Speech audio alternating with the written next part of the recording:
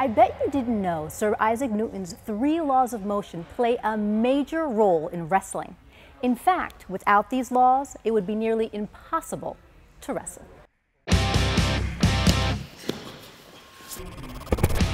I think it's cool that even something as easy as just sports or wrestling in general could be broken down to a science to make it that much more cool and interesting to learn about.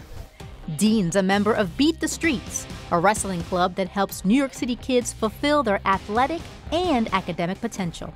Today, the coaches demonstrate how wrestling and science go hand in hand. Beat the streets on 3, 1, 2, 3, beat the streets! It actually helps you learn the move better, honestly, because when you're thinking about that stuff, you think, oh, I need to jump and gravity will pull me back down, but you have to time it right so they don't sweep your foot. So it's all these little things that you gotta think about while you're wrestling, but it also relates to that science part of it.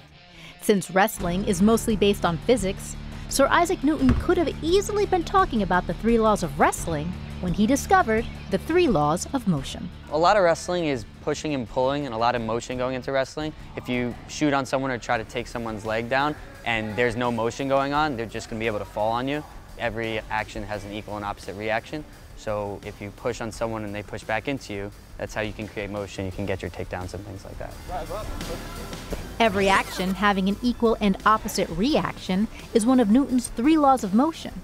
Another one is the law of inertia, or when an object in motion stays in motion unless acted upon by an outside force. How does that work in wrestling? There's a move called an arm drag, where someone's pushing back into you and you kind of step out of the way, kind of like a bull when you have the curtain up and you go out of the way, they keep going. So there's a move like that where you kind of trip them as you arm drag and they keep going and they fall on their face because you trip their legs. So their body keeps going because there's nothing stopping them. So you were there at one point and then when you go away, they keep going. Newton's second law of motion, force equals mass times acceleration, is another major factor in wrestling. The heavier a person is, if you keep going with all your force, they're going to go over, like we're going to go over gut wrenches today, and you want to expose their back as best you can. When you do that, you keep going, and if you're heavier and you have enough force going straight on, they tend to go over a lot better than if you're a little lighter and you don't have enough force going together. So the more mass and the more acceleration going forward, the easier it is to take them over. In addition to Newton's 3 laws of motion, gravity also plays an important role in wrestling.